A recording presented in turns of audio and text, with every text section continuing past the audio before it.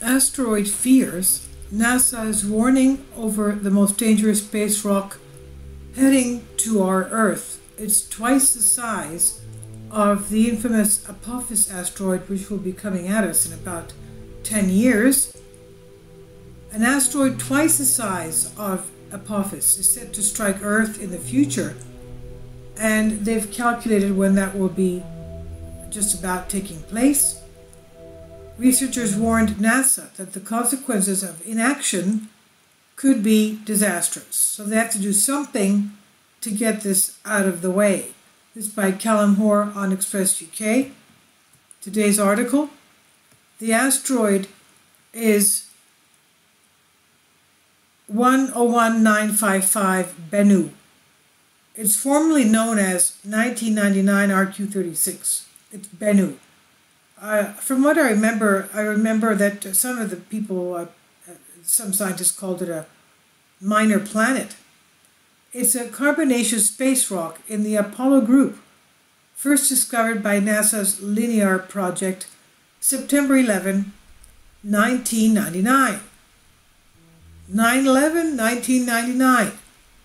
It's a potentially hazardous object listed on the Sentry Risk Table with the second highest cumulative rating of the Palermo Technical Impact Hazard Scale. This celestial body is currently the target of NASA's OSIRIS-REx mission. It's an asteroid mission, and it has the goal of returning samples from Bennu to Earth in 2023. And that'll help researchers determine its possible outcome. What material is it made of? Now, investigators have already warned space agencies, NASA and others, that it could be devastating if they do not act.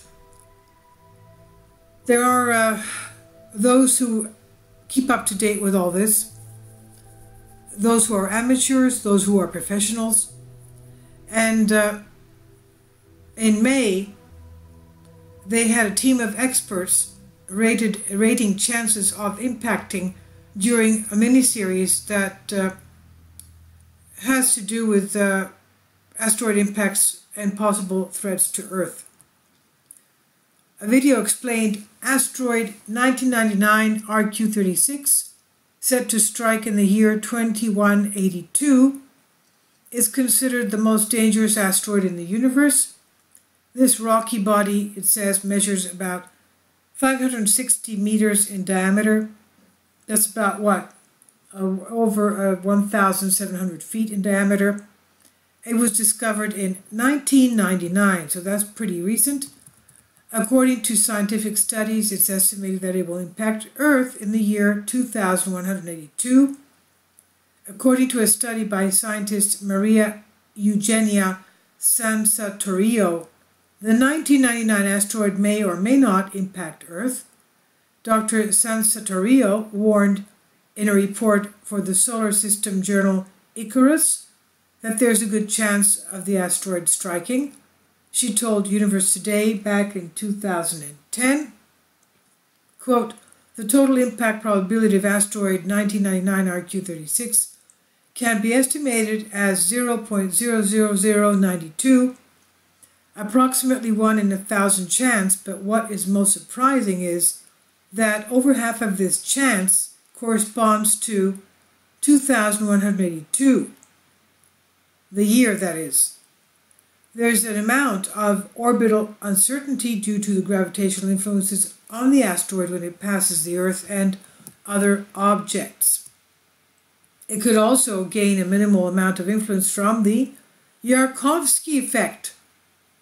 We've recently seen that in the asteroid that was supposed to be way beyond Earth. It was way beyond our moon, and it was not considered at all a hazardous object, and it was about 30 feet across, and that did come at us, and it came over the Caribbean on July 25th.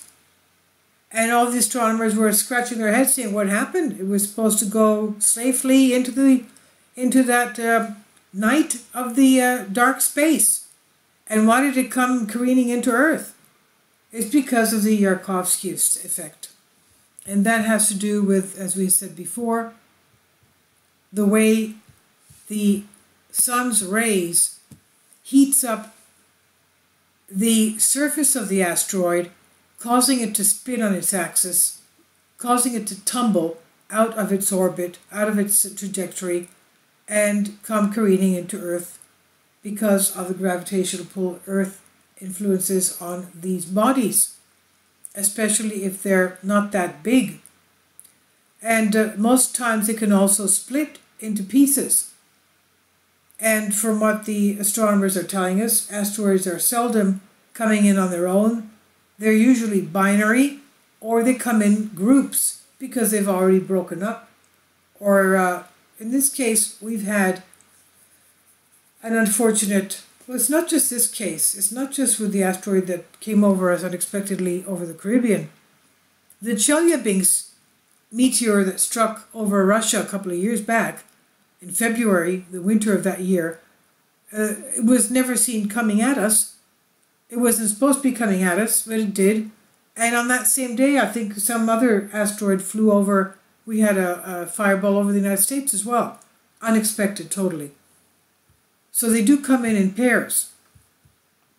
So Bennu is the year 2182. Dr. Sansatorio added, the consequence of this complex dynamic is not just likelihood of a comparatively large impact, it also, that's a realistic deflection procedure or path deviation could only be made before the impact in 2080 and more easily before 2060.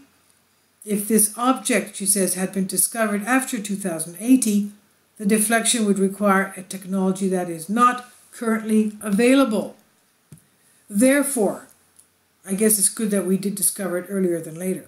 Therefore, this example suggests that impact monitoring, which up to date does not cover more than 80 or 100 years, may need to encompass more than 1 century. Thus, she goes on to explain, the efforts to deviate this type of objects could be conducted with moderate resources from a technological and financial point of view. NASA's new mission will touch back down in 4 years. Scientists will then have all the details they need to make a firm decision on the true threat of Bennu. OSIRIS-REx will help refine their understanding of Bennu's orbit. Principal investigator Dante Loretta of Lunar and Planetary Laboratory of University of Arizona revealed recently. He said, our uncertainties will shrink, so that will allow us to recalculate the impact probability. We don't know which direction it'll go. It can go down because we just eliminated a bunch of possible keyholes that Bennu may hit. Or it may go up because the area that's left, we have a higher concentration of keyholes compared to the overall area of the uncertainty plane. OSIRIS-REx work will also help researchers better understand the Yarkovsky effect. Well, how can you calculate that? There's no way you can calculate that, really. I mean, it depends on what it's made of, how fast it's going, how fast it's close to the rays of the sun that heat it up, how much they're heating it up, if there's a solar flare in the area. I mean, you know, these things you just cannot calculate. Now, either way, scientists have assured Bennu is not big enough to hit the Earth and end life on Earth. Such an impact would likely devastate a local area, but it will not be big enough to wipe out civilization or cause a mass extinction, an extinction level event. Astronomers estimate that a space rock must be at least 0.6 miles wide to cause a global catastrophe. The asteroid, thought to have wiped out the dinosaurs, or at least to have finished them off, was about 6 miles across. That's if you assume that Bennu is coming in alone and it doesn't have a binary or doesn't come in with a group of other space rocks with it. I'll leave links below for you for this on Express UK.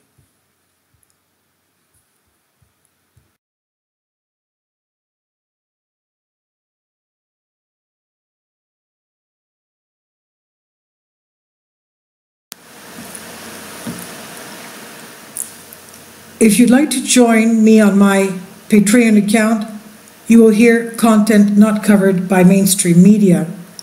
These riveting stories will be based on my research, and I will state my opinions and give my personal insight on diverse and controversial subjects and world events not covered by mainstream media, and not supported by YouTube guidelines. So whatever I have on my Patreon, most of those will not be on my YouTube channel. Please consider becoming a member today. More of the most significant and important videos will be on my Patreon channel. Your support helps me to continue my research and keeps this YouTube channel alive. And we depend on your support, your generous charity, because we help economically challenged families here in Athens, Greece, in Kapota, and we also help the young generation with university tuition and the community around our church. Thank you.